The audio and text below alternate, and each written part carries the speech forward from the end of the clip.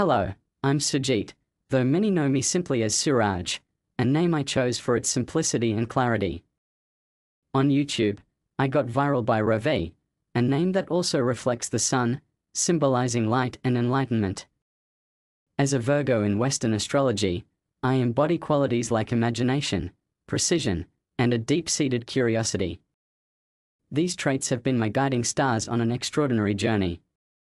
Today, I'm excited to take you on a compelling exploration of one of the most enigmatic challenges in mathematics, the Riemann hypothesis. This journey has been fueled by my fascination with the intricate dance of numbers and my determination to unravel the mysteries of the Riemann zeta function. I invite you to join me as I delve into the depths of this profound problem, sharing insights and discoveries that have emerged along the way. Together, we will explore the intricacies of this hypothesis and uncover the potential breakthroughs that lie within. As a child, there was one full moon night in summer that I'll never forget. The air was warm and gentle, with a soothing breeze that rustled the leaves. I was sitting by a tranquil water body, mesmerized by the interplay of moonlight and waves. The surface of the water shimmered with the dance of lights, each ripple creating ever-changing patterns that seemed to come alive in the moonlight. I was captivated by the intricate designs that emerged and evolved on the water. The patterns were never static, they shifted and transformed with each passing moment, creating a mesmerizing ballet of light and movement. I watched, utterly entranced, as the reflections and ripples wove together to form a tapestry of dynamic, fluid shapes. Time seemed to stand still as I lost myself in this visual symphony. I didn't notice how the hours slipped away, completely absorbed in the beauty and complexity of the patterns before me. That night, I discovered something profound about myself, a deep love for finding patterns and connections in everything around me. This fascination with patterns and their constant evolution has stayed with me, guiding my journey into the world of mathematics and beyond. As I grew up, my fascination with patterns and numbers naturally guided me towards the field of accounting. It was a discipline that satisfied my need for structure and order, while also challenging me to find the underlying connections in complex financial data. When I took up accounting for higher studies, I was introduced to a mathematical constant that would later become a pivotal element in my life, E. At that time, E was just a constant to me, a tool used in various financial formulas. It appeared in calculations for financial valuation, option pricing, and continuous compounding. I learned to apply E without truly grasping its deeper significance, seeing it as a means to an end rather than a subject of wonder in itself. I would use it in formulas to determine present values, calculate compound interest over continuous intervals, and assess the pricing of financial options. These applications were practical, rooted in the real-world demands of financial management. Yet, something about E intrigued me, even if I didn't fully realize it at the time. There was an elegance to how it seamlessly integrated into so many different aspects of finance, a subtle hint that this constant was more than just a number. I didn't know then that my encounter with E would later lead me down a path of mathematical exploration and discovery. For now, it was simply a part of my studies, a constant in the formulas I used, without knowing it would soon become a constant in my life, shaping the way I viewed the world and eventually guiding me toward the enigmatic world of the Riemann hypothesis. In accounting, I often found myself using halving and averaging in various calculations, from financial ratios to performance metrics. These methods were second nature to me, tools of the trade that helped simplify complex data into more manageable insights. Little did I know at the time that these simple mathematical operations had deep connections to the Riemann hypothesis, an idea that was far from my thoughts back then. Averaging seemed to be a universal concept, not just confined to accounting but woven into the very fabric of science and mathematics.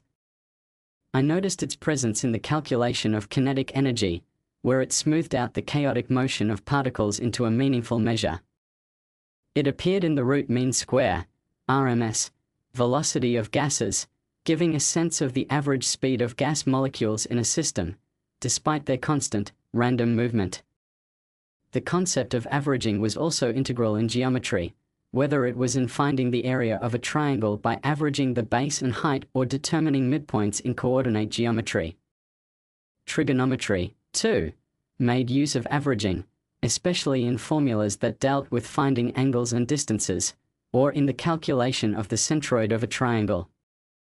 Beyond these, averaging found its way into physics, where it was used in the laws of motion and in calculating the center of mass. In statistics, it was the foundation of mean values and standard deviations, essential for making sense of data. In economics, averages helped in determining trends and forecasting, while in engineering, they were used to optimize designs and processes. At the time, I viewed these as isolated applications, each serving its purpose in its respective field. I didn't realize that the concept of averaging, a fundamental idea in mathematics, was a thread that connected various disciplines. Nor did I see the profound connection it had with the Riemann hypothesis, a connection that would later become clear as I delved deeper into the world of number theory. These encounters with averaging, though seemingly routine, were slowly building a foundation for a much larger understanding. They were teaching me to see the world in terms of balance and symmetry, concepts that would later resonate with the mathematical structures I would explore. What began as simple arithmetic in accounting would eventually lead me to the elegant, intricate world of prime numbers and the deep mysteries that lie within the Riemann hypothesis. Although I left science behind after school to focus on accounting, my curiosity never let go of physics. I believed that somewhere within the laws of nature lay the answers to my deepest questions. So, I continued to read and explore physics on my own, hoping to bridge the gap between what I had learned in school and the greater truths of the universe. As I delved deeper, I began to realize just how vast that gap was. The physics taught in school was a mere shadow of the complexity and beauty of the real world. My idea of a static solar system, with planets orbiting in neat, predictable paths, was completely wrong. The solar system is a dynamic, ever-changing place, with gravitational interactions, orbital shifts, and chaotic elements that defy the simplicity of textbook diagrams.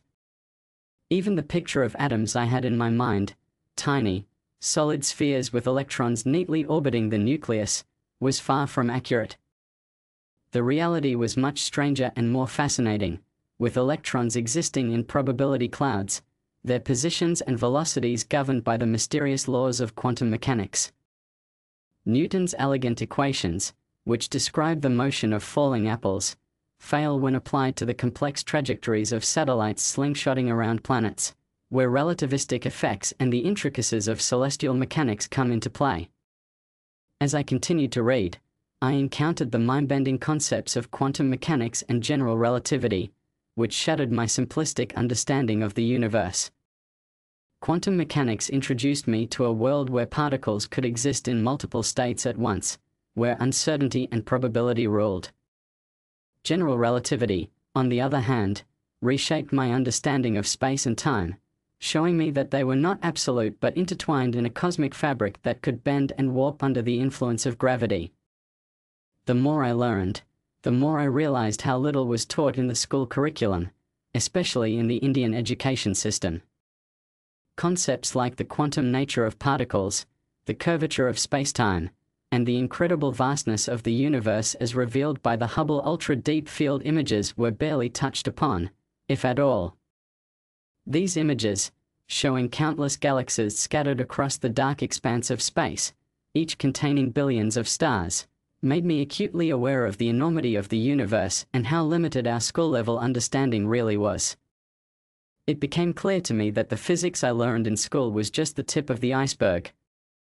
The true nature of the universe, as revealed by modern science, was far more complex, interconnected, and awe-inspiring than I had ever imagined. This realization fueled my desire to keep learning, to seek out the deeper truths that lie beyond the surface, and to connect these truths to the mathematical patterns I had always been drawn to. This continuous thirst for knowledge, the drive to understand the underlying principles of the universe, eventually led me to the Riemann hypothesis, a problem that, like the universe itself, was both daunting and filled with endless possibilities.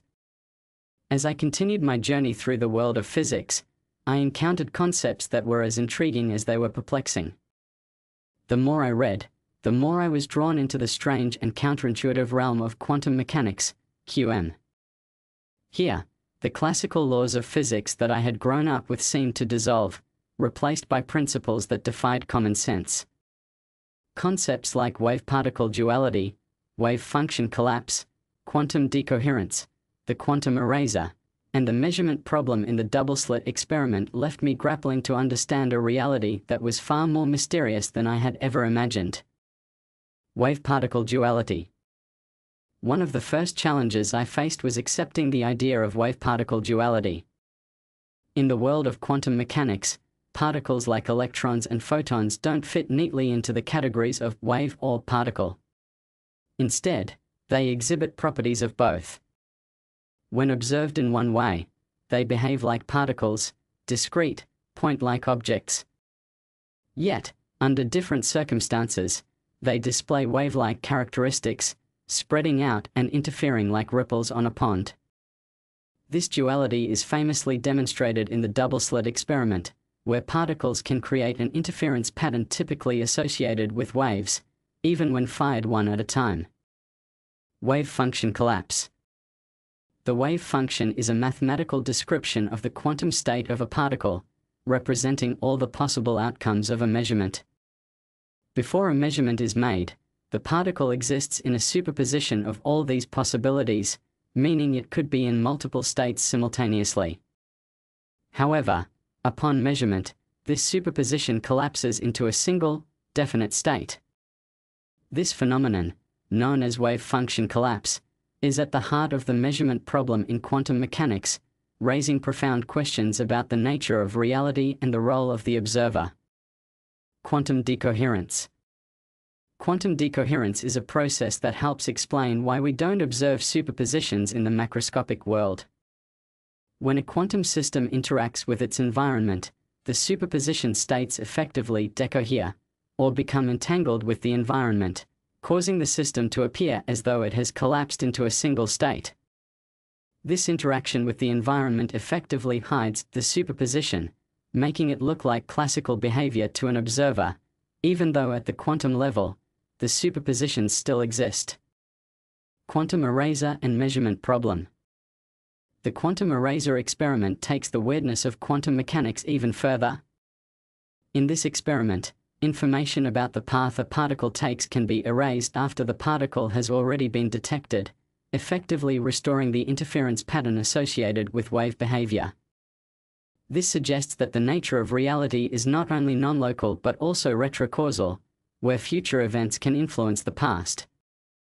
The double-slit experiment encapsulates many of these strange quantum phenomena. When particles pass through two slits, they can interfere with themselves as if they were waves, creating an interference pattern on a detector screen. However, if one attempts to measure which slit a particle goes through, the interference pattern disappears, and the particle behaves as if it went through one slit or the other, not both. This experiment highlights the mysterious measurement problem, where the act of measurement seems to alter the outcome of an event, challenging our understanding of reality itself. At first, I found it incredibly hard to believe these concepts. They seemed to defy everything I thought I knew about the world. How could something be both a wave and a particle? How could the mere act of observation change the state of a system? The more I tried to wrap my head around these ideas, the more elusive they became. It wasn't until I started exploring the Riemann hypothesis, RH, that I began to see a deeper connection. The RH, like quantum mechanics, delves into the fundamental nature of reality, this time through the lens of mathematics. Just as quantum mechanics challenges our notions of particles and waves, the RH challenges our understanding of numbers and their distribution, particularly prime numbers. I began to see parallels between the strange, hidden truths of quantum mechanics and the hidden patterns within the prime numbers described by the RH. Both realms revealed that beneath the surface of what we perceive, there is a more intricate, mysterious structure waiting to be uncovered. In my journey to understand the RH, I started to appreciate that the counterintuitive nature of these quantum concepts might not be as foreign to me as I once thought. They both involved finding patterns in chaos, discovering order in what seemed like randomness. It was this realization that propelled me further into the mathematical depths of the RH, where I hoped to uncover the hidden symmetries that govern the distribution of prime numbers, just as I had once sought to understand the strange world of quantum physics. As I continued to delve into the enigma of quantum mechanics, I realized there were still more profound and perplexing aspects I hadn't yet fully grasped. The quantum world was full of paradoxes and mysteries that seemed to challenge our very understanding of reality. Quantum entanglement. One of the most striking phenomena in quantum mechanics is entanglement. When particles become entangled, their quantum states become interdependent, such that the state of one particle instantly affects the state of another, no matter how far apart they are. This spooky action at a distance, as Einstein called it, defies our classical notions of locality and causality. The idea that two particles can be connected in this way, with no apparent exchange of information, seemed to challenge the very fabric of space and time. The many-worlds interpretation. To address the puzzling nature of quantum measurement, several interpretations of quantum mechanics have been proposed. One such interpretation is the many-worlds interpretation, MWI, which suggests that every quantum event spawns a branching of the universe into multiple, non-interacting parallel worlds. According to MWI, all possible outcomes of a quantum measurement are realized, each in a separate, parallel universe. This interpretation eliminates the need for wave function collapse but introduces the notion of a potentially infinite number of parallel realities, each evolving independently. The observer effect. The observer effect is another concept that challenges our understanding. It refers to the fact that the act of observing or measuring a quantum system inevitably alters its state. This effect is not merely a limitation of our measuring instruments but is deeply embedded in the nature of quantum systems. It raises questions about the role of consciousness and the observer in the measurement process, suggesting that reality might be fundamentally different from what we perceive. Quantum superposition.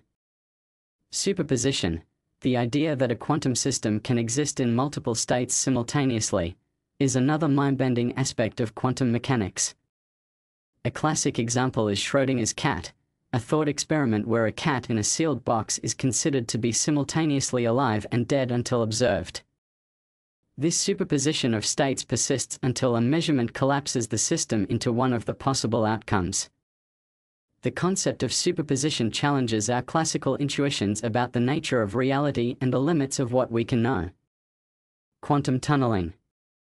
Quantum tunneling is a phenomenon where particles pass through energy barriers that they classically shouldn't be able to cross.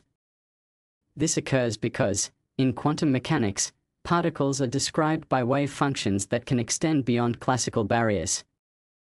Quantum tunneling has practical implications, such as in the operation of tunnel diodes and in nuclear fusion, where it allows particles to overcome potential energy barriers. The uncertainty principle. Heisenberg's uncertainty principle posits that certain pairs of physical properties, like position and momentum, cannot be simultaneously measured with arbitrary precision. The more accurately we know one property, the less precisely we can know the other. This principle underscores the fundamental limits of measurement and challenges our ability to predict and understand quantum systems with complete certainty. Quantum gravity and unified theories. Finally, the quest to unify quantum mechanics with general relativity into a single theory of quantum gravity remains one of the biggest challenges in theoretical physics. Quantum mechanics deals with the very small, while general relativity addresses the very large. Finding a coherent framework that incorporates both is crucial for understanding the fundamental nature of space, time, and gravity. As I explored these enigmatic aspects of quantum mechanics, I found myself grappling with concepts that defied conventional logic and challenged the very nature of reality. Each discovery seemed to peel back another layer of the universe's complexity, revealing deeper mysteries and more profound questions. it became clear that the quantum world was not only a realm of strange and counterintuitive phenomena but also a domain rich with potential connections to the mathematical mysteries I was beginning to uncover. The more I learned about these quantum phenomena, the more I realized how they mirrored the complexity and depth I found in the Riemann hypothesis. Both realms, quantum mechanics and number theory, reveal that beneath the apparent randomness and chaos, there are underlying structures and patterns waiting to be discovered. This parallel between quantum mechanics and the Riemann hypothesis fueled my determination to delve deeper into both fields, seeking to uncover the hidden truths that lie at their intersections. The nature of time has always been a deeply intriguing and perplexing concept, one that challenges our fundamental understanding of reality.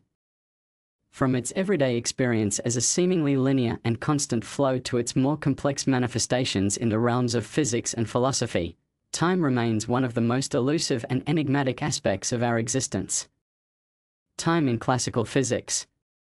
In classical physics, time is treated as an absolute, linear quantity. Sir Isaac Newton's framework of absolute time presented time as an ever-present backdrop against which events occur. According to this view, time marches forward uniformly and independently of the events happening within it. Newton's concept of absolute time allowed for a straightforward understanding of motion and causality, one where the past, present, and future are neatly separated and order is maintained through a constant flow of time. In everyday life, this classical view of time seems intuitive. We use clocks and calendars to measure and track time, organizing our activities and planning our future based on a continuous, linear progression. Time appears to flow at a steady rate, unaffected by the events we experience or the speed at which we move. This everyday experience of time as an unchanging, predictable dimension is something we rely on for everything from scheduling appointments to reflecting on past events. Time in relativity. Einstein's theory of relativity revolutionized our understanding of time by introducing the concept of spacetime, a unified framework where time and space are intertwined. According to relativity, time is not an absolute entity but is relative to the observer's frame of reference. This means that time can vary depending on how fast an observer is moving and how close they are to massive objects. In special relativity, Einstein showed that time dilates, or slows down, for objects moving at high speeds relative to an observer. This time dilation effect becomes more pronounced as an object approaches the speed of light.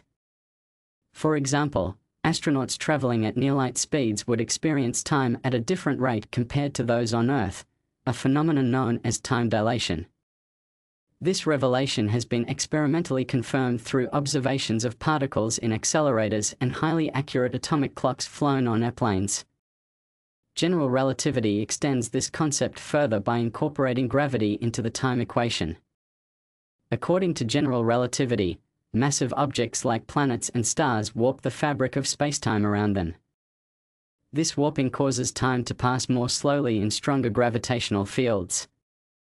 Near a massive object, such as a black hole, time slows down significantly compared to regions with weaker gravity. This is known as gravitational time dilation and has been observed in experiments involving precise measurements of time near massive bodies. Quantum mechanics and time. In the realm of quantum mechanics, the nature of time becomes even more complex. Quantum mechanics deals with probabilities and uncertainties at the smallest scales, and its treatment of time can be quite different from classical and relativistic views.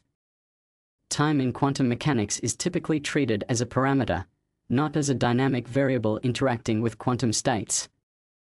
However, when quantum mechanics and relativity intersect, such as in attempts to formulate a theory of quantum gravity, the nature of time becomes a crucial and unresolved question. Quantum gravity theories, such as loop quantum gravity and string theory, attempt to reconcile the principles of quantum mechanics with the curvature of spacetime described by general relativity. In these theories, time might emerge as a derived concept rather than a fundamental dimension. For instance, in loop quantum gravity, spacetime is quantized, and time may not be a continuous entity but rather a series of discrete events. In string theory, The nature of time is linked to the behavior of fundamental strings and higher-dimensional objects, challenging our conventional understanding of temporal progression. Philosophical perspectives on time. Philosophically, time has been a subject of contemplation for millennia. Ancient philosophers like Aristotle and Augustine grappled with questions about the nature of time, its passage, and its relation to existence. Aristotle viewed time as a measure of change, tied to the movement of objects and the succession of events. Augustine, on the other hand, struggled with the idea of time's relation to God and eternity, questioning whether time is an objective reality or a construct of the human mind. In contemporary philosophy, debates continue about the nature of time. Presentism holds that only the present moment is real, with the past and future being mere concepts or abstractions. Eternalism, in contrast, posits that past, present, and future events are equally real and exist in a four-dimensional block universe where time is just another dimension. The growing field of philosophy of time examines how our experiences and perceptions of time align with scientific theories and metaphysical concepts. The enigma of time. Despite the profound insights gained from relativity, quantum mechanics, and philosophy, time remains an enigmatic concept. Its dual nature, both as a continuous, flowing entity and as a flexible, observer-dependent dimension, presents challenges for our understanding. The intersection of time with other fundamental concepts like causality, entropy, and consciousness further complicates the picture. In my journey of understanding, grappling with the nature of time has been a challenging but illuminating experience. Time is not just a backdrop to our lives but an intrinsic part of the fabric of reality. As I explored its many dimensions, whether through the linear progression of classical physics, the relativistic distortions of spacetime, or the quantum uncertainties, I came to appreciate the depth and complexity of this fundamental aspect of existence. The more I delved into these concepts, the more I realized that time, like the mysteries of quantum mechanics and the Riemann hypothesis, holds profound truths that continue to challenge and inspire our quest for knowledge. Navigating the belief systems and scientific models that shape our understanding of the universe can be challenging, especially when deeply ingrained cultural and religious views come into play. As someone born into a Hindu tradition, which often posits time as eternal and cyclical, reconciling this with scientific concepts like the Big Bang Theory can be particularly difficult. Here's a closer examination of how to approach this conflict and some critiques of the Big Bang model that might provide further context. Cultural and religious perspectives on time. In Hindu cosmology, time is often perceived as cyclical rather than linear. The concept of time in Hindu philosophy includes vast epochs or yugas, which repeat in an endless cycle of creation, preservation, and dissolution. This cyclical view contrasts with the linear perspective of time often seen in Western science, where time is seen as a continuous progression from past to future. This eternal and cyclical view of time suggests that the universe goes through infinite cycles of creation and destruction, which can make it challenging to accept models like the Big Bang Theory that propose a definite starting point for the universe. In Hinduism, the universe is seen as undergoing continuous transformations rather than originating from a singular, discrete event. Criticisms of the Big Bang model. While the Big Bang Theory is the most widely accepted scientific explanation for the origin of the universe, it is not without its criticisms and limitations. Here are some points of critique. 1. Initial singularity and quantum gravity. The Big Bang Theory suggests that the universe began from an infinitely dense point known as a singularity. This idea presents significant challenges because it implies conditions where the known laws of physics break down. At such extreme densities, a theory of quantum gravity, combining quantum mechanics and general relativity, is needed to describe the universe's origins. Currently, we lack a complete theory of quantum gravity, which leaves the singularity concept somewhat speculative. 2. Cosmic inflation. The theory of cosmic inflation, which proposes a rapid expansion of the universe just after the Big Bang, was introduced to address certain issues like the uniformity of the cosmic microwave background, CMB, and the flatness problem.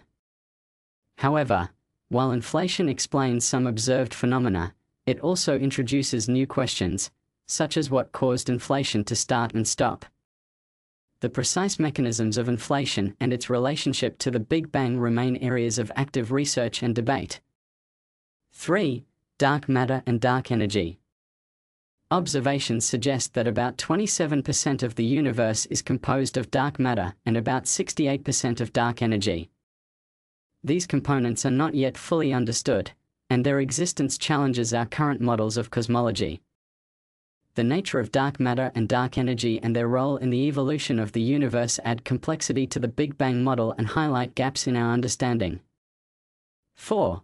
Alternative cosmological models. There are alternative theories to the Big Bang model, such as the steady-state theory, which proposes that the universe has always existed in a constant state with continuous creation of matter. While largely superseded by the Big Bang theory, these models offer different perspectives on the universe's origin and evolution.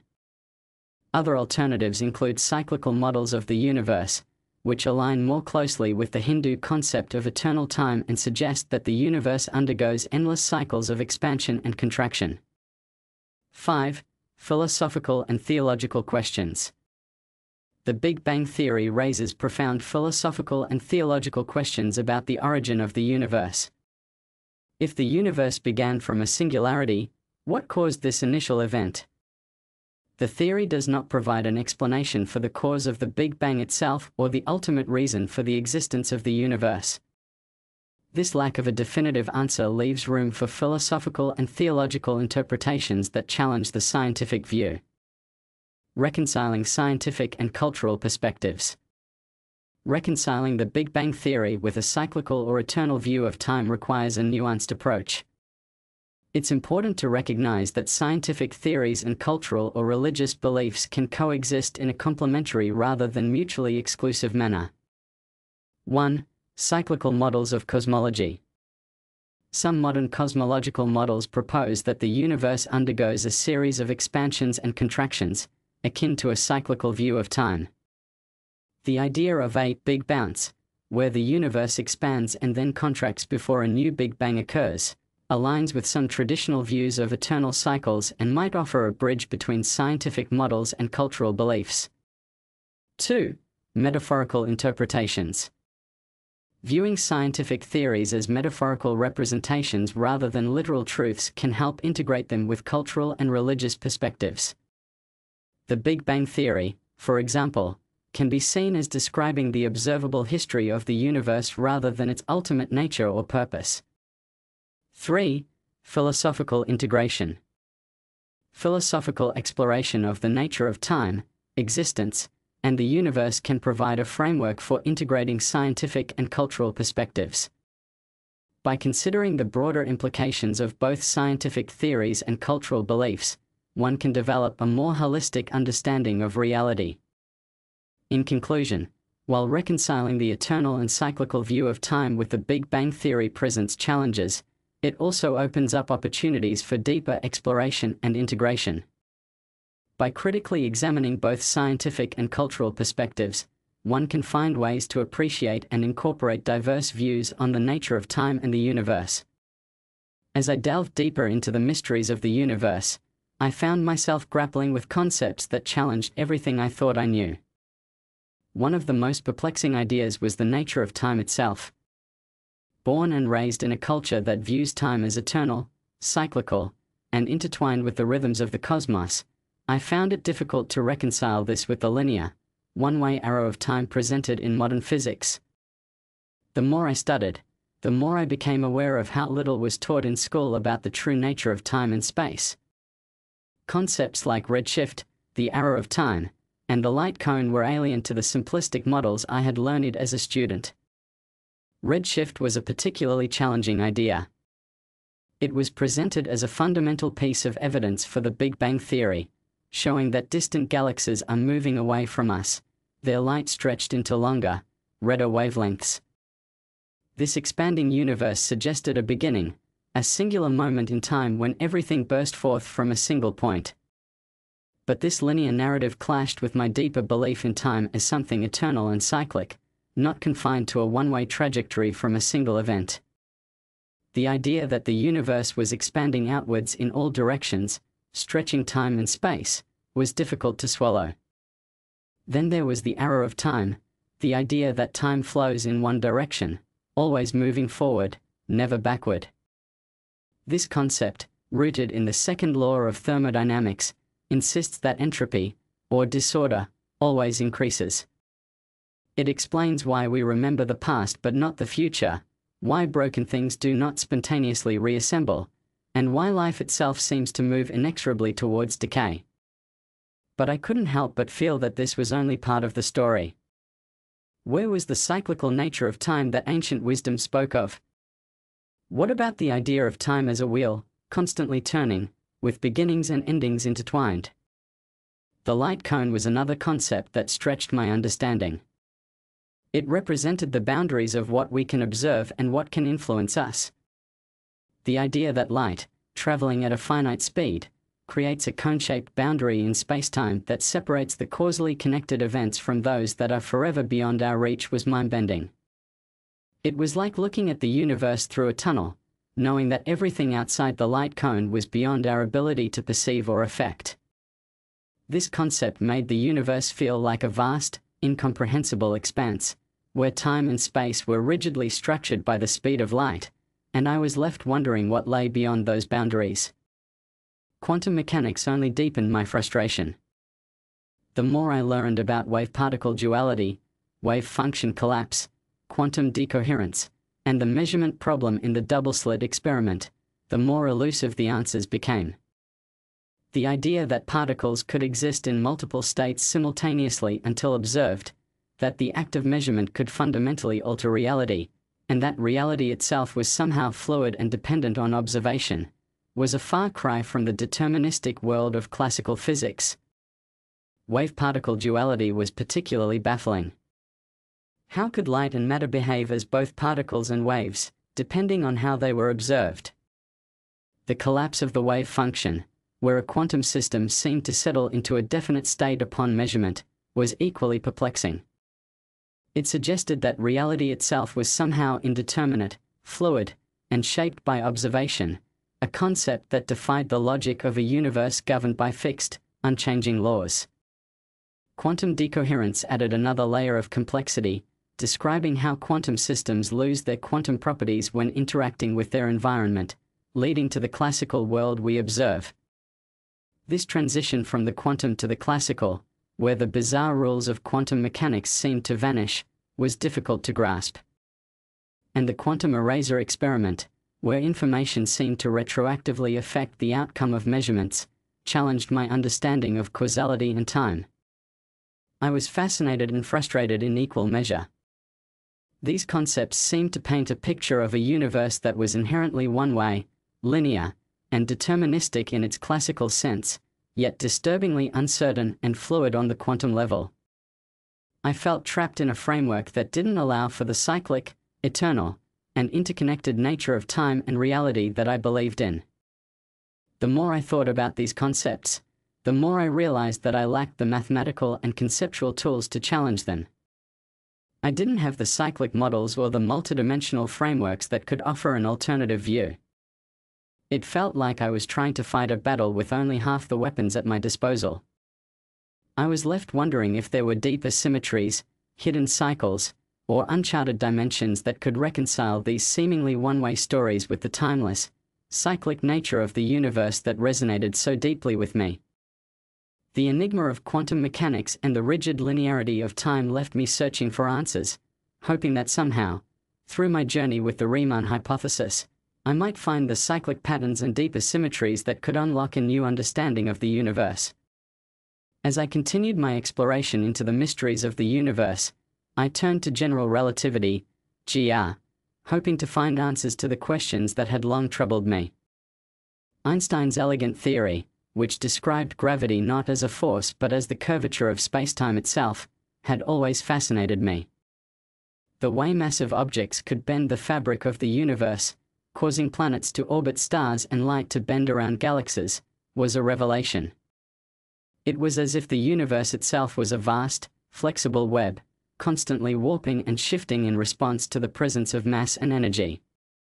Yet, even GR, with all its beauty and precision, seemed to have its limits. One of the most perplexing issues was the introduction of the cosmological constant, often represented by the Greek letter lambda. Einstein initially introduced this term to allow for a static universe, one that wasn't expanding or contracting, as was believed at the time. But when it was later discovered that the universe was indeed expanding, Einstein famously dismissed the cosmological constant, calling it his biggest blunder. However, the story didn't end there. In the late 20th century, observations of distant supernovae revealed that the universe's expansion wasn't just continuing, it was accelerating.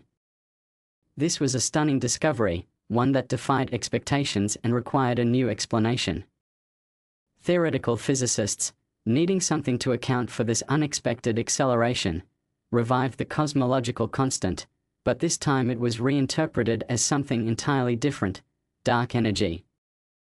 Dark energy is a mysterious force, one that makes up about 70% of the universe and drives its accelerating expansion. But what exactly is it? No one really knows. It's as if the universe is being pushed apart by an invisible hand, a force that permeates all of space yet remains utterly elusive. Dark energy doesn't fit neatly into our existing theories, and it doesn't interact with matter in any way we can directly observe. It's as if the universe itself is haunted by an unknown presence, something we can only infer from its effects. General relativity works well up to a certain point, explaining the motion of planets, the bending of light around massive objects, a phenomenon known as gravitational lensing, or Einstein rings, and the structure of the universe on large scales. But beyond a certain threshold, GR starts to falter. Dark matter, another enigmatic substance that makes up about 27% of the universe, is a case in point. While GR can explain the way dark matter bends light and affects the motion of galaxies, it cannot explain what dark matter actually is. It's as if we are seeing shadows in the night, knowing they're cast by something real, but unable to see the object itself. Einstein rings, named after the very man who laid down the principles of GR, are a striking example of this. When light from a distant galaxy passes by a massive object, like another galaxy or a black hole, the gravity of that object can bend the light into a ring or arc. This phenomenon was predicted by Einstein's theory and confirmed by observations, but when the lensing is caused by dark matter, it's as if the universe is showing us a ghostly image of something that's there but not fully understood. Dark matter doesn't emit, absorb, or reflect light, making it invisible to our eyes and our instruments. We only know it's there because of the gravitational effects it has on the visible matter around it.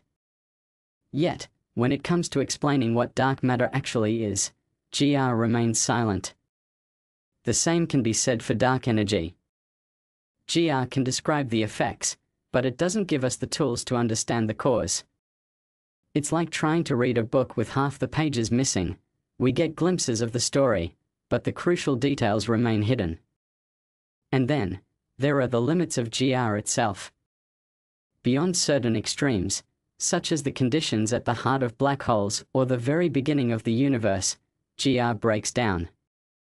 The equations lead to singularities, points where the curvature of spacetime becomes infinite, and the laws of physics as we know them cease to apply. It's as if GR, despite all its power, can only take us so far before it reaches a precipice beyond which it cannot go. The frustration I felt was palpable. I had hoped that GR would provide a solid framework for understanding the cosmos, but instead, it left me with more questions than answers. The dark lambda factor, the enigma of dark energy, the invisible nature of dark matter, and the breakdown of GR at the edges of our understanding, all of these pointed to gaps in our knowledge, gaps that I felt ill-equipped to fill. I was left wondering if there were deeper principles, hidden symmetries, or new dimensions of reality that could unify these disparate pieces of the puzzle. I was searching for a way to challenge these one-way stories, to find a cyclic or holistic view of the universe that resonated with my own beliefs. But the tools I had, the theories I knew, seemed inadequate to the task. I was left with the unsettling realization that even our most advanced theories might only be scratching the surface of a far more complex and interconnected reality. The story of black holes, and the battle of ideas surrounding them, is one of the most fascinating sagas in modern physics. It all began with Einstein's general relativity, which predicted the existence of black holes, regions of space where gravity is so intense that nothing, not even light, can escape. These objects were initially thought to be theoretical curiosities, but over time, evidence mounted that they were not just real, but abundant in the universe. Stephen Hawking, one of the greatest minds of the 20th century, made groundbreaking contributions to our understanding of black holes. In the 1970s, he proposed what became known as Hawking radiation, the idea that black holes could emit particles due to quantum effects near their event horizons. This was revolutionary because it suggested that black holes could gradually lose mass and eventually evaporate, a notion that seemed to violate the traditional understanding of physics, where information about the material that falls into a black hole would be lost forever. This led to the famous black hole information paradox. The debate over the fate of information in black holes sparked what became known as the Black Hole War, a scientific conflict that pitted Hawking against other theoretical physicists, including Leonard Susskind and Gerard T. Hooft. Susskind, in particular, argued that information could not be destroyed, as this would violate the fundamental laws of quantum mechanics. Instead, he proposed the concept of black hole complementarity and, later, the holographic principle. The holographic principle, inspired by the work of Jacob Bekenstein and further developed by Susskind, posits that the information contained within a volume of space can be thought of as encoded on a boundary to the region, much like a hologram. In the context of black holes, this means that all the information that falls into a black hole is somehow preserved on its event horizon.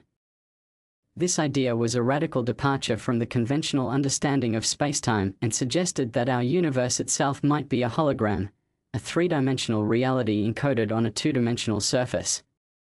The idea of a holographic universe is both mind-bending and difficult to grasp. It suggests that our perception of three-dimensional space could be an illusion, a projection of information stored on a distant, two-dimensional boundary. For someone like me, who had always thought of the universe as a vast, tangible expanse, this concept was hard to accept.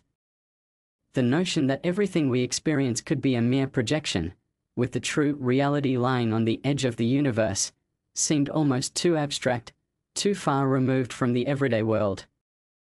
But the evidence supporting this idea continued to grow.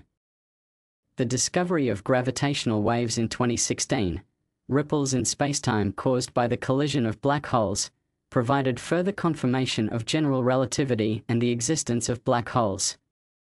These observations, made by the LIGO and Virgo collaborations, marked a monumental achievement in experimental physics and confirmed the predictions made decades earlier by theorists like Hawking. Despite these advances, I struggled with the implications of the holographic principle. If the universe is indeed a hologram, what does that mean for our understanding of reality? How could a three-dimensional world be encoded in just two dimensions? And if black holes are a part of this holographic universe, then what about white holes, the hypothetical opposite of black holes, where matter and energy could emerge rather than be trapped? The concept of a white hole intrigued me. If black holes could suck in everything, could there be objects in the universe that did the opposite? Could white holes be the other side of black holes, connected through some kind of cosmic wormhole? These questions haunted me as I delved deeper into the mysteries of the cosmos. Yet, the more I read and studied, the more I realized that many of these questions were still unresolved.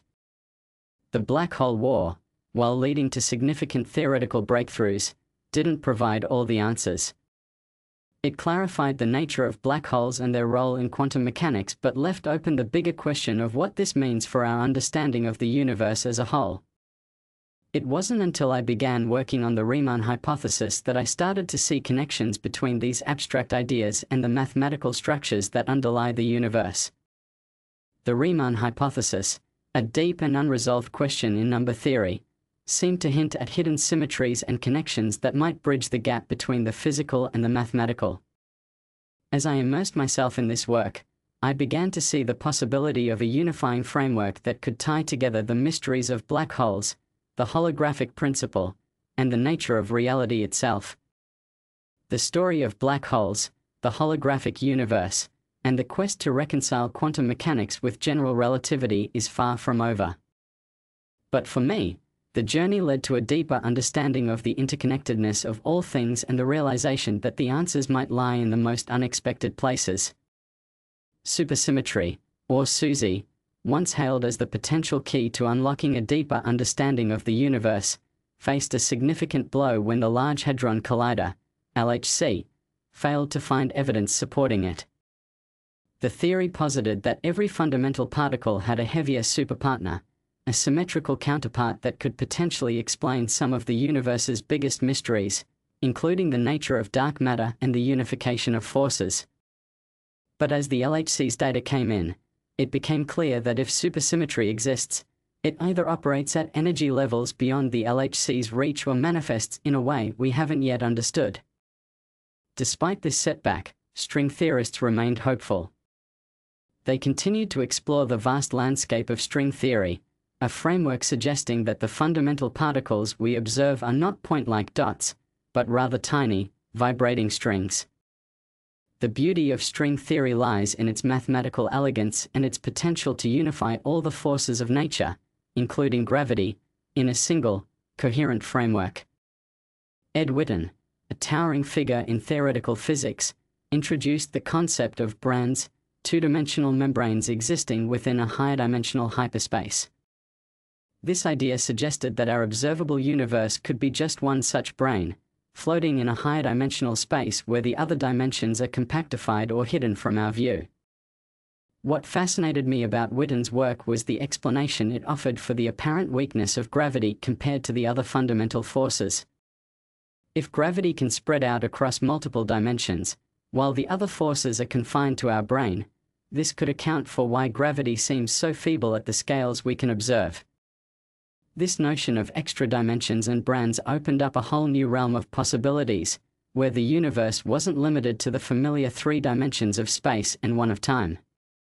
It suggested that there could be hidden dimensions, perhaps curled up so tightly that they are imperceptible to us, or even entire parallel universes, each with its own set of physical laws. Brian Greene and Max Tegmark were among the physicists who took these ideas further, proposing multiverse models that pushed the boundaries of our understanding even more. Greene's work on string theory and the idea of a multiverse where multiple universes could exist with different laws of physics, and Tegmark's classifications of different types of multiverse, showed me that the cosmos could be far more vast and varied than we ever imagined. These concepts challenged the traditional notion of a single, finite universe and instead pointed to a reality that might be infinite in scope, with countless possibilities. The idea of the multiverse resonated deeply with me. It suggested that the universe we see is just one of many, and that somewhere, in a different universe, the fundamental constants could be different, the laws of physics could vary, and reality itself could take forms we can't even begin to comprehend. This vast, infinite landscape of possibilities was both humbling and exhilarating, as it reminded me that our understanding of the cosmos is still in its infancy. Yet, as I delved deeper into these theories, I couldn't help but feel a sense of frustration. The elegance of these models was undeniable, but they also felt somewhat disconnected from the tangible reality we experience.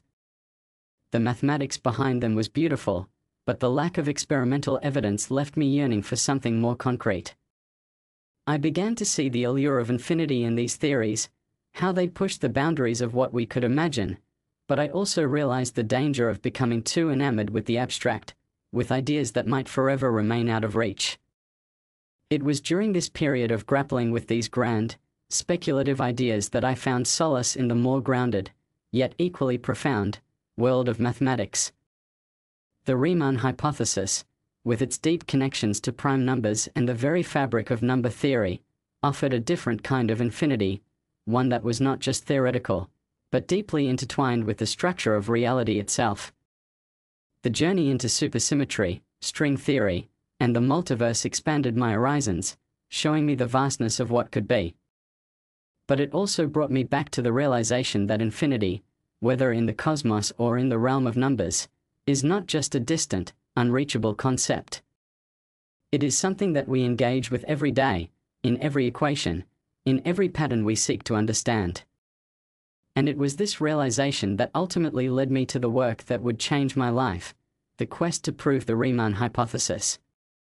As I began to revisit the most challenging problems faced by theoretical physicists, I couldn't help but reflect on the enigma of quantum gravity, the seemingly insurmountable task of reconciling the smooth, continuous fabric of spacetime described by general relativity with the discrete, probabilistic nature of quantum mechanics.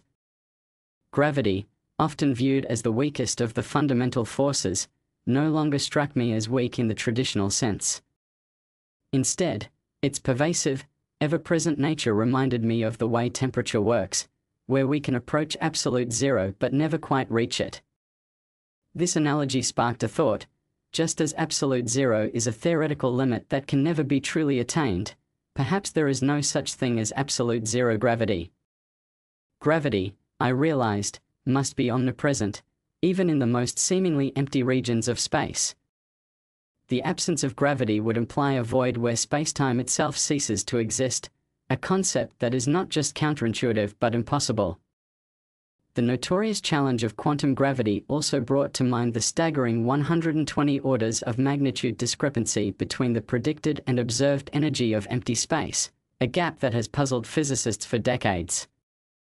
This mismatch is a glaring sign that our current theories, brilliant as they are, may be missing something fundamental. I proposed that instead of directly quantizing gravity as we do with the other forces, we might need to consider an approach that gradually dilutes this vast energy gap. By doing so, we could perhaps extend the boundaries of standard cosmology, pushing the limits of our understanding without breaking the fundamental laws of physics. In this expanded view, the concept of the multiverse, often dismissed as speculative, began to seem less far-fetched. If the fundamental constants of nature, such as the speed of light, could vary across different universes, the key to unification might lie in ensuring that these variations are balanced. For example, if the speed of light were slower in another universe, some other constant, perhaps Planck's constant or the gravitational constant, might need to adjust correspondingly to maintain the overall harmony of physical laws. This idea led me to think about the interconnectedness of the physical constants that define our universe. The notion that these constants could be exchanged or compensated across different universes intrigued me. It suggested a deeper, more fundamental level of reality where the laws of physics are not just local rules, but part of a grander, cosmic symphony that spans across the multiverse. As I pondered these ideas, I felt a sense of clarity. The work I had done on the Riemann hypothesis, with its intricate balance of patterns and symmetries, had given me a new lens through which to view the cosmos. It was as if the mathematical insights I had gained were beginning to illuminate the path forward, offering new ways to think about the most profound mysteries of existence. I knew that these ideas were still in their infancy, and much work lay ahead to develop them into a coherent theory. But for the first time, I felt that I had something meaningful to contribute to the discussion of quantum gravity, a way to bridge the gap between the abstract and the tangible, between the finite and the infinite. With this newfound perspective, I was ready to tackle the next great challenge. As always, I would draw on the patterns and principles I had discovered through my work on the Riemann hypothesis, using them as a guide to navigate the uncharted territories of theoretical physics. The journey was far from over, but I felt more equipped than ever to explore the mysteries that lay ahead. As I delved deeper into the mysteries of the universe, the question of dark matter, an elusive substance that makes up roughly 27% of the universe, kept haunting me. Its existence was inferred from its gravitational effects, yet it remained invisible, undetectable by the light it fails to emit or reflect. The particle-based approach seemed appealing at first, especially with the discovery of the pentaquark by the Large Hadron Collider, LHC. This complex particle, made up of 5 quarks, appeared promising as a potential candidate for dark matter. However, the more I thought about it, the more I realized that even if pentaquarks or similar particles contributed to dark matter, they would not account for the entire 27%. The gap was simply too vast. The data we receive from the universe, light from living galaxies, paints a picture, but it's a picture with crucial pieces missing.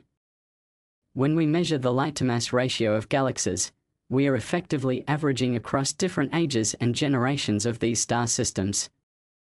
This averaging process, while useful, overlooks a significant aspect: the remnants of dead galaxies, stars, and star systems that no longer emit light. These remnants, scattered across the cosmos and buried deep within the cosmic microwave background, CMB, radiation, are like echoes of a forgotten era, whispering the secrets of a universe long past. For a long time, the CMB was considered the baby picture of our universe, a snapshot of the cosmos shortly after the Big Bang. It was believed to contain clues about the early formation of galaxies and the distribution of matter. But as I pondered the data and its implications, another idea took shape in my mind. What if the CMB wasn't just a relic of the beginning, but also a graveyard of sorts? What if it held the traces of past, dead universes and star systems, their energy signatures faded but not entirely erased? This realization brought a new perspective to the dark matter puzzle. If the remnants of ancient galaxies and stars, those that had burned out and ceased to shine, were included in the CMB data, it could mean that dark matter isn't just something existing in the present. It could be the accumulated mass of everything that has ever existed, lost in time but still exerting a gravitational pull on the fabric of the universe. The idea that dark matter could be lost in time resonated with me. It suggested that what we perceive as dark matter might not be entirely mysterious particles or exotic matter, but rather the mass of a universe that has moved beyond its visible phase. This concept challenged the traditional view, and it was a difficult pill to swallow. Yet, it made a strange sort of sense. The more I explored this idea, the more it seemed plausible that the dark matter problem could be tied to our understanding, or rather, misunderstanding, of the CMB. By reinterpreting the CMB not as the baby picture of our universe, but as a complex, layered record of the cosmos's entire history, we could be on the brink of a breakthrough in understanding dark matter. This was a radical departure from the conventional approach, and I knew it would face skepticism. Yet, after proving the Riemann hypothesis, I had learned to trust the insights that emerged from looking at the patterns and structures underlying complex problems. Here, too, I saw a pattern, one that linked the past and present in a way that could potentially solve one of the greatest mysteries in cosmology. I was ready to dig deeper, to challenge the existing paradigms and explore the possibility that dark matter is not just a shadow lurking in the present universe, but a ghost of the cosmos's past. And as I continued my journey, I felt a growing confidence that I was on the right path, guided once again by the principles that had illuminated my way through the Riemann hypothesis. Dark energy has always been a more enigmatic concept compared to dark matter. Unlike dark matter, which at least has some gravitational footprint in our universe, dark energy is a force that seems to drive the universe apart, accelerating its expansion with no clear link to the known spatial dimensions or even the extra dimensions postulated by string theorists. It's as if dark energy exists on a different plane altogether, one that's intimately connected with the fabric of time itself. What if dark energy isn't something we need to hunt down in the hidden folds of the cosmos, but rather something that is intrinsically linked to the very nature of time? The universe is expanding, and as it does, the density of ordinary matter and dark matter decreases, but dark energy remains constant. This constancy suggests that dark energy might be better understood not as a force that acts in space but as a phenomenon that operates within the framework of time. Consider the apparent blunder of quantum mechanics.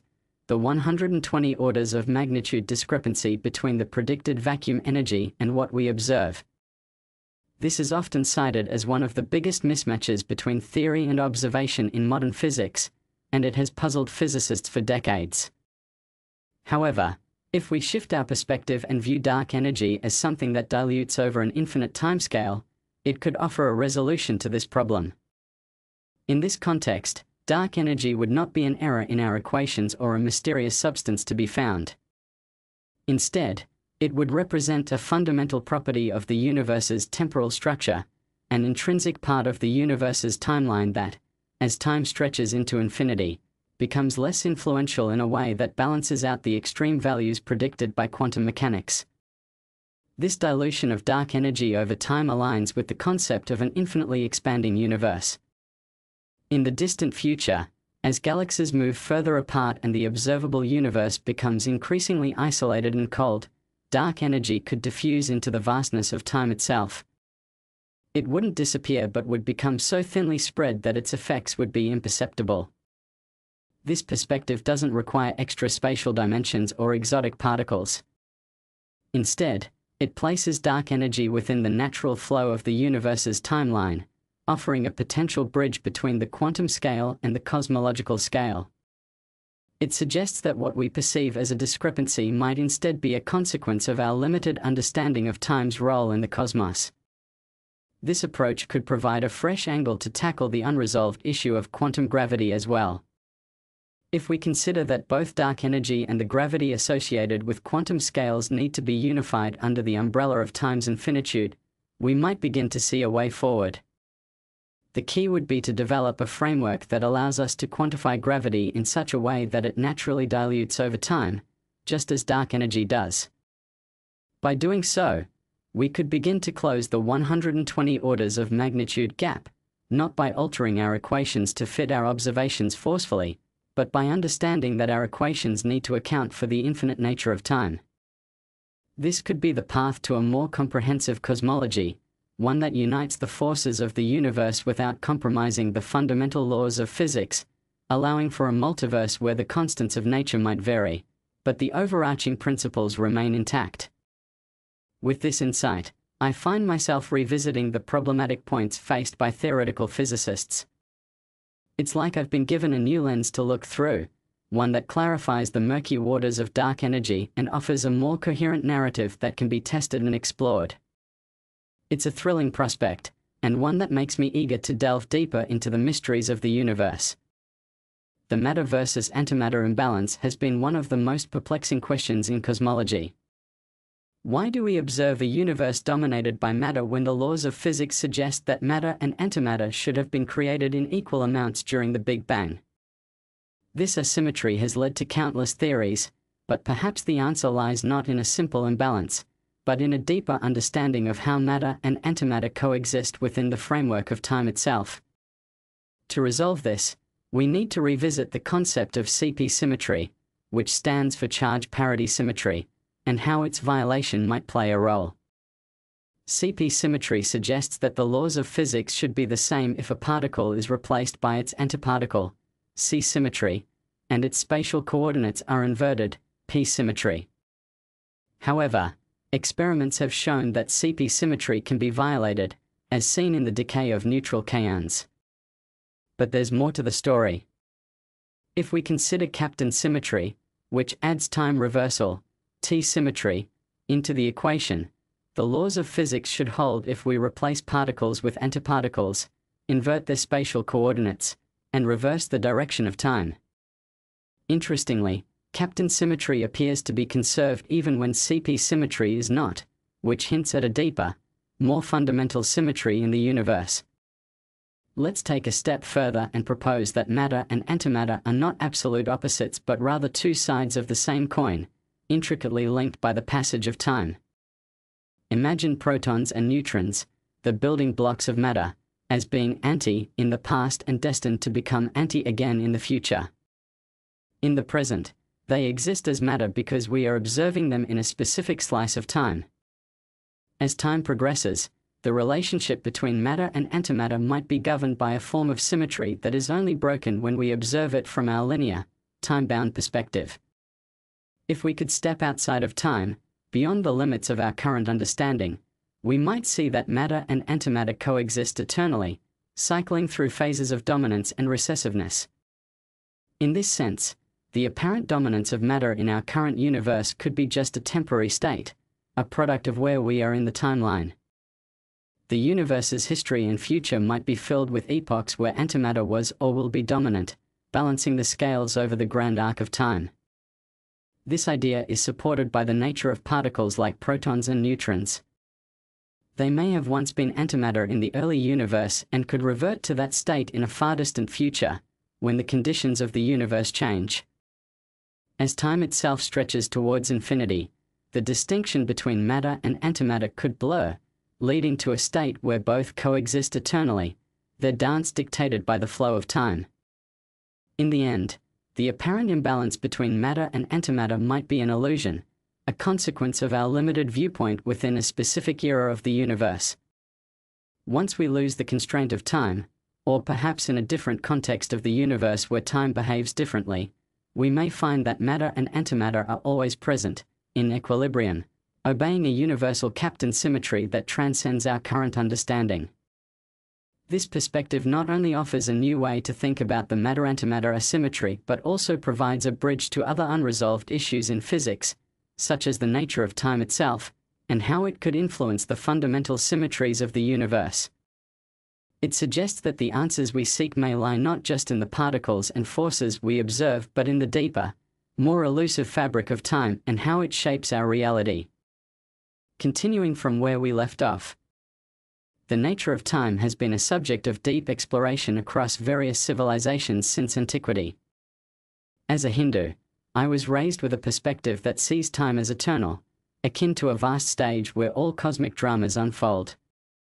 This concept is reminiscent of Newton's idea of absolute time, a constant, unchanging backdrop against which the universe plays out its scenes.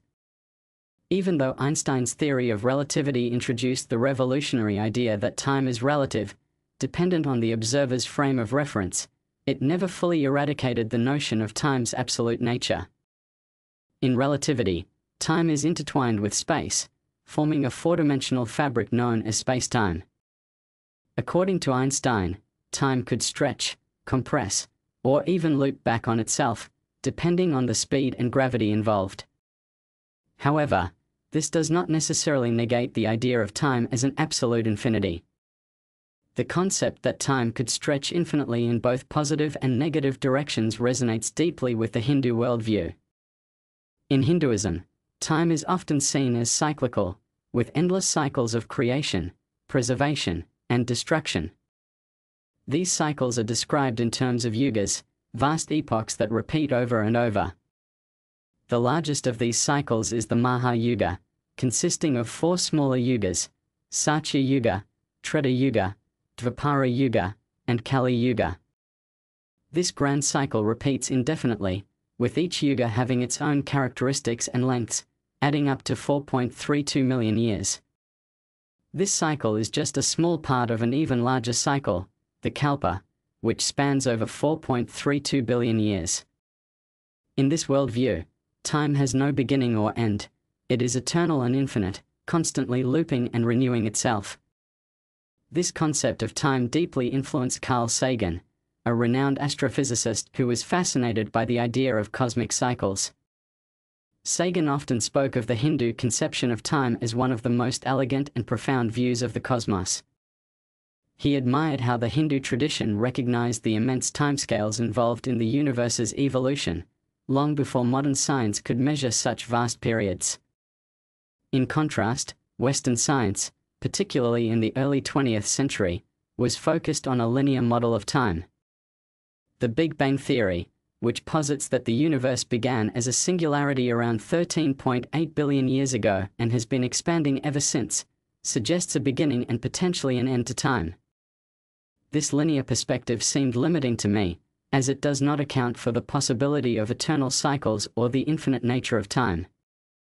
As I delved deeper into Einstein's relativity, I realized that while it offered a more dynamic view of time than Newton's static stage, it still left room for the concept of time as infinite. relativity does not inherently contradict the idea that time could extend infinitely in both directions. It merely complicates our understanding of how time flows and interacts with space and gravity. The Hindu concept of time, with its vast cycles and infinite duration, provided a philosophical counterpoint to the scientific ideas I was exploring. It offered a way to think about time that was not bound by the constraints of a single beginning or end but was instead part of an eternal continuum. As I pondered these ideas, I found myself drawn to the possibility that time, much like the universe itself, could be both finite and infinite, linear and cyclical, depending on the perspective from which it is viewed. This duality, I realized, was not just a philosophical or religious idea but could potentially be a key to understanding the deeper mysteries of the universe, mysteries that I would later find echoes of in my work on the Riemann hypothesis. This journey through the nature of time, influenced by both my cultural heritage and my scientific explorations, would become a foundational element of my quest to unravel the secrets of the universe. It is this blending of ancient wisdom and modern science that continues to guide my thinking as I navigate the complex interplay between mathematics, physics, and the eternal nature of time. Continuing the story. The origin of the universe is a concept that has fascinated humanity for millennia. When we speak of the origin, it often implies a beginning, a specific moment in time when everything started. However, from my perspective, and drawing upon the ancient wisdom of my culture, the universe did not have an origin in the conventional sense. If by origin we mean the beginning of time itself, then my answer is simple: time is infinite, stretching both into the future and the past. There was no singular moment of creation, and there will be no definitive end. This view contrasts sharply with the dominant scientific model, the Big Bang theory, which suggests that the universe began from a singularity approximately 13.8 billion years ago. According to this theory, time, space, and matter all emerged from this initial point, expanding and evolving into the cosmos we observe today. But this concept of a singular beginning never sat comfortably with me.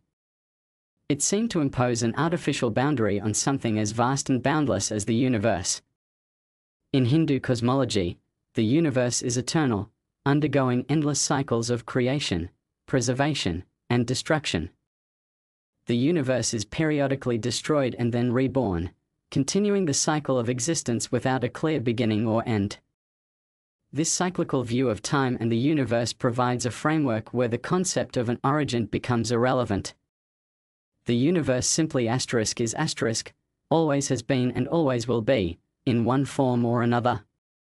This perspective offers a different lens through which to view the cosmos, one that does not require the universe to have a single point of origin.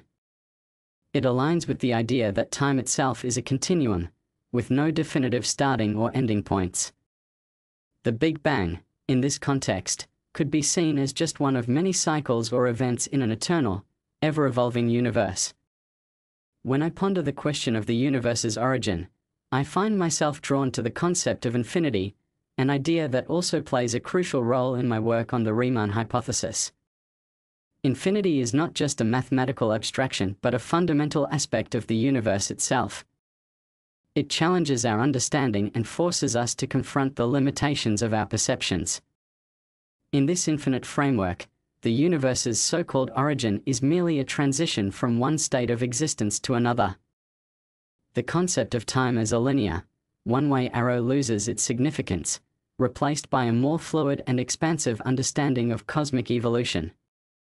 This idea also resonates with some modern cosmological theories, such as the notion of a multiverse, where our universe is just one of many, each with its own set of physical laws and constants. In such a scenario, the Big Bang might not be the absolute beginning but rather a local event within a much larger, more complex reality. As I explore these ideas, I find a profound connection between ancient wisdom and contemporary science. Both are attempts to grapple with the infinite, to understand the nature of existence, and to find meaning in the vastness of the cosmos. My work on the Riemann hypothesis, with its focus on the infinite properties of numbers, echoes this quest, bridging the gap between the philosophical and the mathematical. In this sense, the universe's origin is not a singular event but a perpetual unfolding, a continuous journey through time and space that defies simple explanations and linear thinking. It is a reminder that the cosmos is far more complex and mysterious than we can ever fully comprehend, and it is this mystery that drives me to continue exploring, questioning, and seeking new insights. Continuing the story. The information paradox surrounding black holes is one of the most profound puzzles in modern theoretical physics. To visualize a black hole, imagine the eye of a supercyclone, a region of immense gravitational pull where nothing, not even light, can escape. This analogy helps to capture the sense of inevitable attraction and the inescapable nature of black holes. Black holes are regions of spacetime where gravity is so strong that the escape velocity exceeds the speed of light. The boundary around this region is known as the event horizon. Once something crosses the event horizon, it cannot return. It is drawn inexorably toward the singularity at the black hole's center, where density and gravity become infinite. This leads to the information paradox, a concept first brought into focus by Stephen Hawking in the 1970s. According to quantum mechanics, information about the physical state of matter must be preserved. However, when matter falls into a black hole, it seems that all information about it is lost. If the black hole eventually evaporates due to Hawking radiation, where does that information go? Does it disappear from the universe entirely, violating the principles of quantum mechanics? The paradox lies in the apparent conflict between general relativity and quantum mechanics. General relativity suggests that the information is lost, while quantum mechanics insists it must be preserved. This contradiction has baffled physicists for decades and has led to numerous theories attempting to resolve it. One of the most compelling solutions proposed involves the idea that black holes are not the ultimate vaults of destruction we once thought they were. Instead, they might function more like cosmic holograms. The holographic principle, as suggested by physicists like Leonard Susskind and Gerard T. Hooft, posits that all the information that falls into a black hole is somehow encoded on its event horizon. This two-dimensional surface might store the information in such a way that, even as the black hole evaporates, the information is not truly lost but is instead smeared across the cosmos in a manner that preserves it.